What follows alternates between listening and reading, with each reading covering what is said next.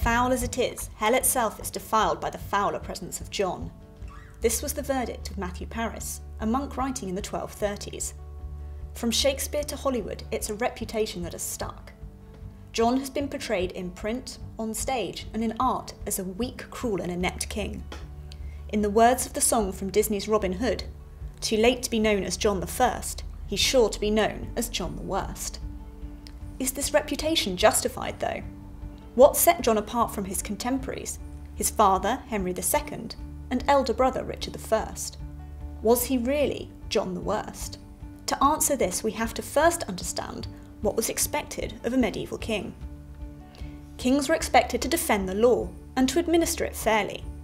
They were to protect the church and to be pious. Kings were expected to be magnificent. Their court, personal appearance and conduct had to impress both their subjects and foreign visitors. And finally, kings were expected to be good warriors. Judged by these criteria, how good or bad was King John? John was certainly interested in the administration of justice, and with the loss of his family's lands in France, he had more time to spend in England, hearing these cases for himself. Thanks to his father's reforms, the royal courts now had a significant role to play in resolving local disputes, and John often intervened in cases directly. Some historians have interpreted this as a sign that John took seriously his duty to administer the law, as would a good king. Other historians, however, have stressed that John's motivation was financial, with the courts offering him the opportunity to impose heavy fees on his barons and to accept bribes. Whilst Henry's reforms had attempted to end the arbitrary nature of justice, the barons remained vulnerable to John's vindictive temperament and his tendency to sell justice to the highest bidder. As Henry II was widely held responsible for the murder of his Archbishop of Canterbury, Thomas Becket, the bar had not been set very high for John's relationship with the church. Tensions had been increasing for some time between the crown and the church, particularly over whose law was supreme and who should have the final say in appointing bishops. In John's reign, it was the death of the Archbishop of Canterbury, Hubert Walter, in 1205, that led to a crisis, with local monks, John and the Pope Innocent III, disagreeing over who to appoint as his replacement. The Pope's preferred candidate was Stephen Langton, a biblical scholar who had spent most of his adult life in Paris. But John wanted one of his allies, John de Grey, to be appointed instead. The dispute escalated to the point where the Pope ordered the churches of England and Ireland to be closed for 6 years, and the king was excommunicated, damning his soul to hell and inviting foreign princes to overthrow him. When it looked like the French might just do that, John submitted to the Pope, accepted Langton as his archbishop, and promised to return the church property he had seized. The Pope was now overlord of England, to whom John would pay an annual tribute for the rest of his reign. However, this was as much a tactical calculation as it was a surrender, and it certainly paid off during the Magna Carta crisis, when the Pope declared the Charter to be shameful and invalid. In terms of magnificence, John was a good medieval king. His court was lavish, and he was known for his love of precious jewels. However, the means that John used to raise money were extremely unpopular. He charged the City of London 3,000 marks in order to confirm their pre-existing liberties.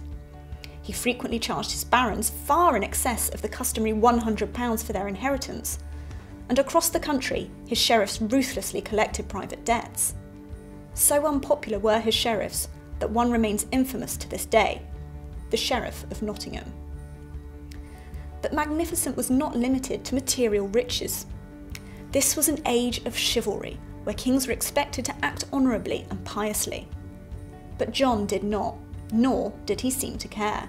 While it was common for kings to have mistresses, some of John's mistresses were the wives and daughters of his barons. John was also criticised by chroniclers for blasphemous outbursts and jokes. He was cruel, vindictive and paranoid, and in not trusting anyone and turning on his former favourites, he too was trusted by no one. All of these transgressions and shortcomings, the cruelty, the quarrelling with the Pope, the heavy taxes, would have been bearable if John had passed the most important test of medieval kingship, winning battles.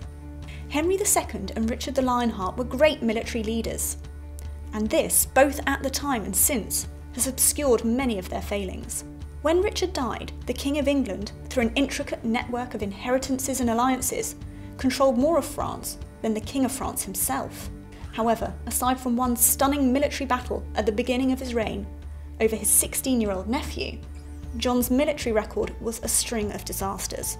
The loss of Normandy, which began with the loss of Château Gaillard in March 1204, John's poor treatment of both allies and prisoners in France, and the death of his mother Eleanor, whose personal authority was instrumental in holding together the family's alliances in France, saw the unravelling of John's inheritance. By August, Anjou and Poitou had also fallen to Philip of France, leaving John with Aquitaine. John's efforts to reconquer these lands, for which so much money had been extracted at such a high political cost, also ended in failure at the Battle of Bouvines in 1214. For over 50 years, England was ruled by strong-minded Angevin kings. Henry II, Richard and John were all passionate and intelligent men, but each had fierce tempers and cruel streaks which revealed themselves when their authority was challenged. Magna Carta was not the result of King John's reign alone. It was the culmination of decades of resentment at Angevin rule.